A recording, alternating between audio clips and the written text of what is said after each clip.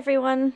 If you remember last week's episode, you'll remember that the garden was completely underwater, looking a bit like this, and I had to leave the island for a few days.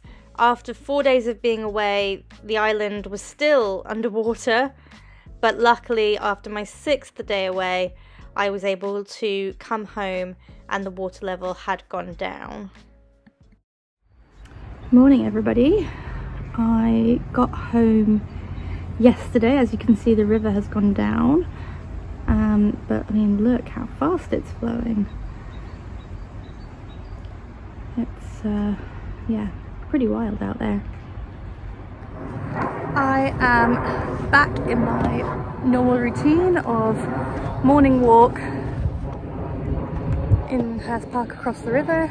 It was quite nice this morning, waking up in my own bed and just doing mundane jobs, taking the bins over and taking Lemon for a walk before I go home and start work.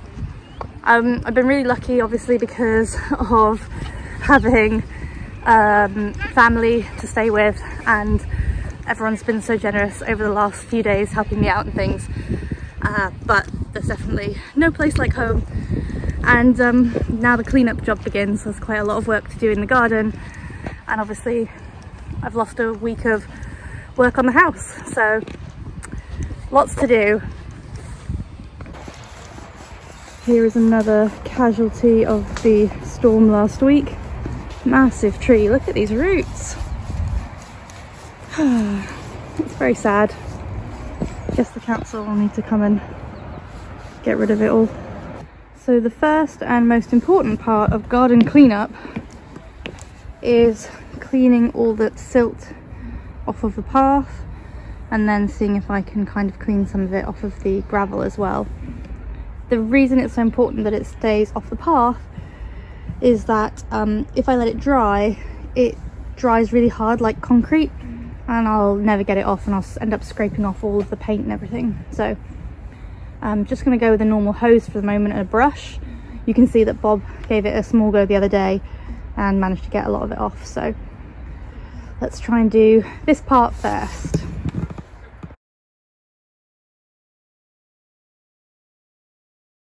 Okay, I just tried with a hose and the water pressure is way too weak. It didn't do anything. So I'm gonna go and borrow Laurie and Simon's pressure washer and hope that it doesn't pressure wash all the paint off as I try and get the mud off. Second time lucky.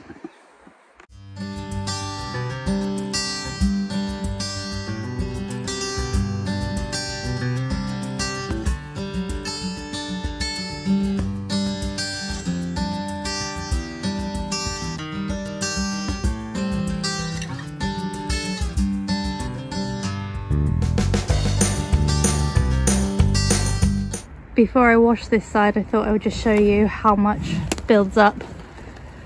You can obviously see my footprints, but there's just so much of it, so sludgy. And I just tried to have a go directly with the pressure washer on this, and it's having a hard time, so I need to give it a good, I think, brush first. But if you look at this side compared to the side I've just cleaned, way, that is much better. And obviously the path is saved and looking good. Needs a bit of a scrub, and then I need to figure out what to do with all the gravel. I mean, I sort of diluted it a bit with the pressure washer up here. I think it's made a difference. I think I just need to pressure wash all the gravel basically. And then this is where my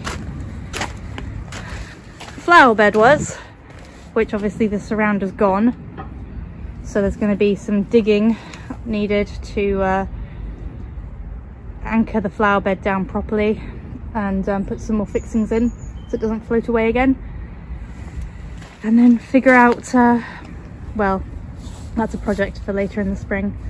Build it up with dirt and things, and then actually plant some stuff there and fix that pipe, which I still haven't done yet. Really must get onto that.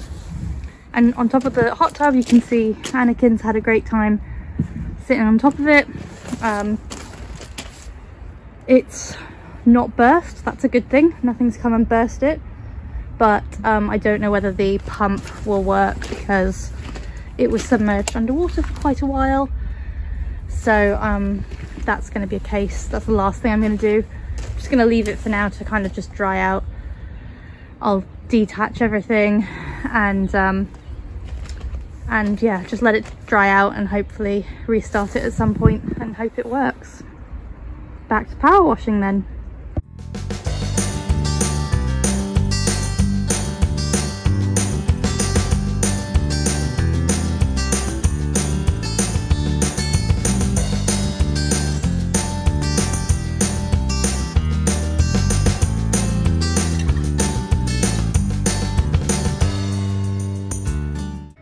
Job done. That is looking so much better. That side's done, deck is done, other side's done, path is done. Better just work on this sludgy bit here.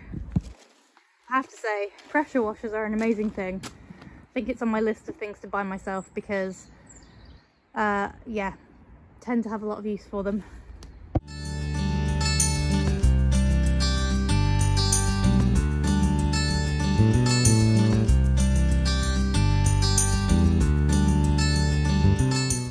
So after a first pass with the pressure washer, things are looking a heck of a lot better. It really did well, shifting everything. Obviously I didn't quite do the steps, so I've kept the pressure washer and I'll let things dry out. I might look at doing a bit of digging or something tomorrow, digging a bit of a trench, because all that's, you can't really see on the video, but all of that sloped down towards the path and just goes everywhere. Morning everybody, it is Saturday morning and I just got back to the island on Thursday and I've just been, well obviously I had work Thursday and Friday, so there wasn't a lot happening around the house, but there is a lot of garden cleanup to do and obviously just general house jobs that I'm trying to get on and do. The garden's looking pretty good. As you saw, I did a bit of cleanup yesterday, but when I was away, one of the things that I was worried about was needing to clean the path and clean everything before the silt dried and set and basically turned to concrete. And I had recently just gotten rid of my hose because it was broken and leaking, and so I ordered while I was away a new hose to be delivered, and it was, and I was excited, and I went to go and clip it on yesterday and it didn't clip on. The receptacle bit didn't fit the spigot bit, technical terms those, and it was just, you know, one of those days when it just felt like nothing was easy. So I ended up borrowing Laurie and Simon's hose because it fit, and being able to do all the power washing and everything then. And I said to Bob that I was a bit annoyed that it didn't fit and I wasn't quite sure what connector bit I needed to buy to make it fit. He said he wasn't sure. Anyways, he's rung me this morning to say he's had to think about it and he thinks he knows what the problem is and that he can fix it because he's Bob and he can fix everything. So he's going to come around in a bit to have a look and fix that. But one of the things that I thought about was the reason the old hose got a bit knackered was because it didn't really have anywhere to live. So as you can see behind me, this is my, I'm going to call it the utilities cupboard, utility shed, and that's where the spigot and the tap, I guess, is for the hose. But it's obviously quite close to all the electrical, and so it really needs to be kind of kept in there tidily so that it doesn't get stepped on, it doesn't leak over things, and it doesn't impede accessing the washing machine. But I remembered that ages ago I bought a whole bunch of hooks and things for organising stuff in the shed, and I still have some left over. So I'm going to install a little hook for it to sit nicely on and wrap around, and then it's off the floor and it's just one less thing to worry about. So I'm going to do that now before Bob comes around.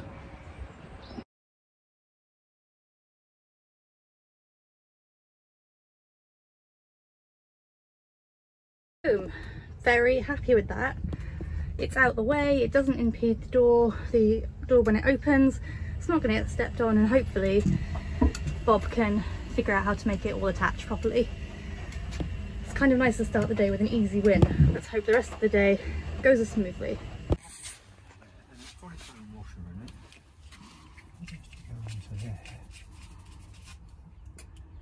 that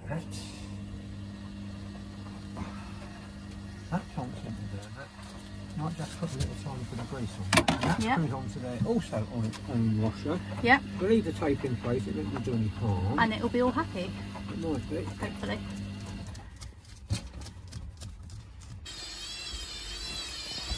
There we go. All connected properly, it doesn't leak, it's hung up nicely, it's got brilliant water pressure, and it's tidy. Very, very satisfied. Bob for the win, as usual. Hello, I have brought you to one of my favourite things to do on the weekend, which is go to my local market. I'm in the car because it's so cold. I've just been outside. It's an outdoor market. But I really wanted to tell you about it because I think it's brilliant. It is a local market that's run on Saturdays and Sundays from about 11:30 to 1. And it's run by a charity called Surplus to Supper, and they are a charity that have an agreement with local supermarkets to take their food that's about to go out of date and things that can't be sold. And it's a big charity. They do lots of things for like providing school meals and providing food to shelters, and they've got a cafe that they run, and they do catering for businesses and things. But they also have this market which anyone can go to on the weekend, and it's lovely because you never know what's going to be there. There's always a really good selection of bread and baked goods and tons of like vegetables and fruits and things, and then various other random bits that you just never know what's going to be there. And they also have lots of nice flowers. But it's great because it's kind of a sort of pay by donation type thing, although they do recommend about kind of £8 a bag, and you can bring, basically you just bring your own bag. Some people show up with IKEA bags, but you know, you bring your own reusable bag and basically fill your bag, and then yeah, pay what you can, pay what's in proportion to what you've taken. And it's brilliant. I love coming because you never know what's going to be there. So it's great because I just, you know, whatever I pick up, I can then go and try and make things with, and it's a nice way of cooking, which I kind of like to do, but also it makes me feel really good because I'm just shocked at how much food waste there is, and so it kind of makes me feel like I'm doing my part. And also it's a bargain, and you know I love a bargain. So yeah, I just wanted to tell you about it because I think it's really important, and might be worth for you guys, you know, I don't know, look in your local area, maybe there's someone doing something similar. It's really good.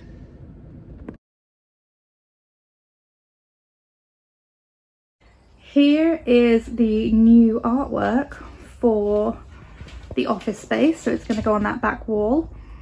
I have taken a really long time figuring out what artwork I want to hang. I have a really hard time choosing things that I like. I don't like a lot of artwork. We'll get into that another time. But I absolutely love these prints, and it definitely goes with the sort of floral nature theme kind of the house. But these frames are absolutely awful.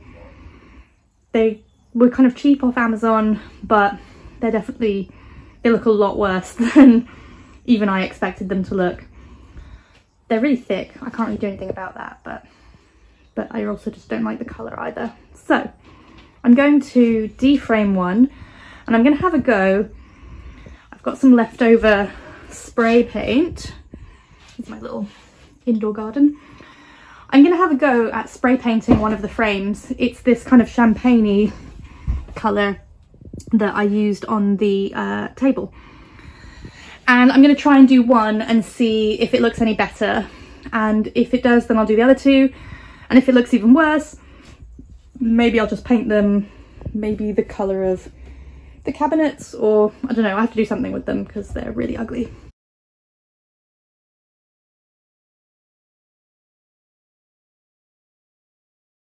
This is how the spray painted frame looks. That is Lemon in the background whining because she wants to go for a walk in the pouring rain. Yeah, it's definitely not right still.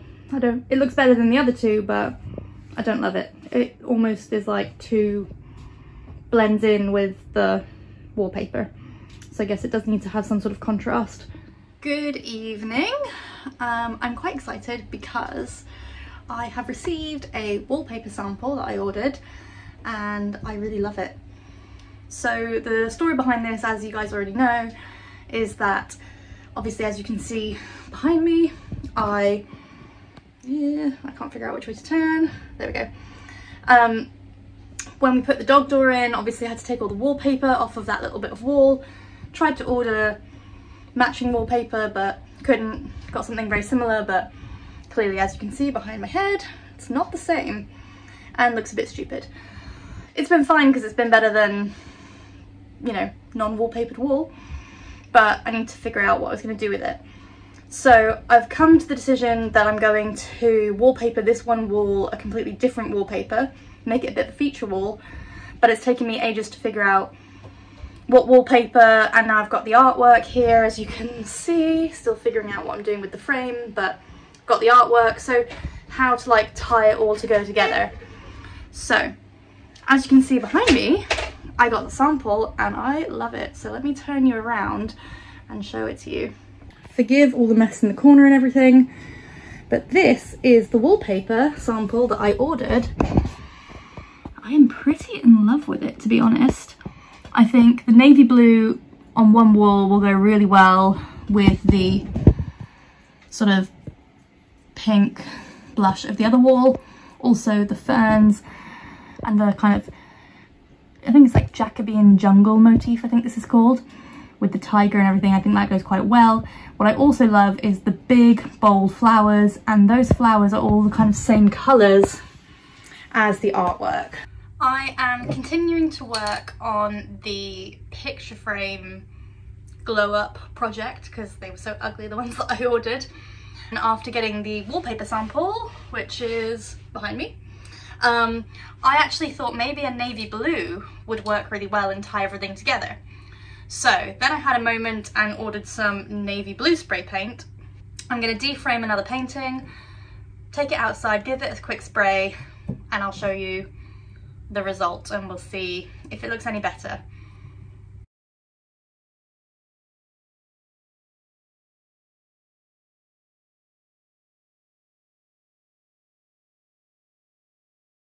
This is attempt number 3 to glam up these picture frames.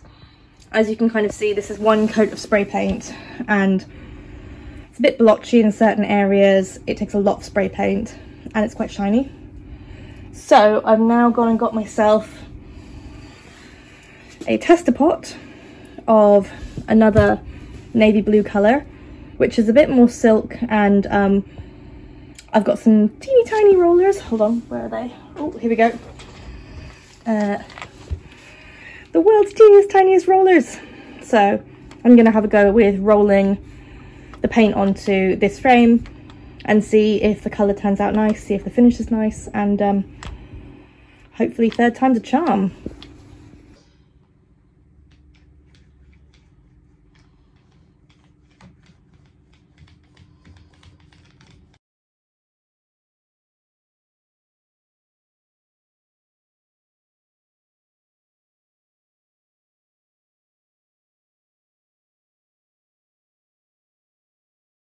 So this is the end product and I couldn't be happier. They look absolutely amazing. Even though it's New Year's Eve and I decided to stay in because I've not been very well, I really did want to get on with some jobs. So I stripped the wallpaper off of this entire wall and I've cleaned it all, and it's very exciting because it means that tomorrow I'm going to hang the new wallpaper, which I'm really, really excited about.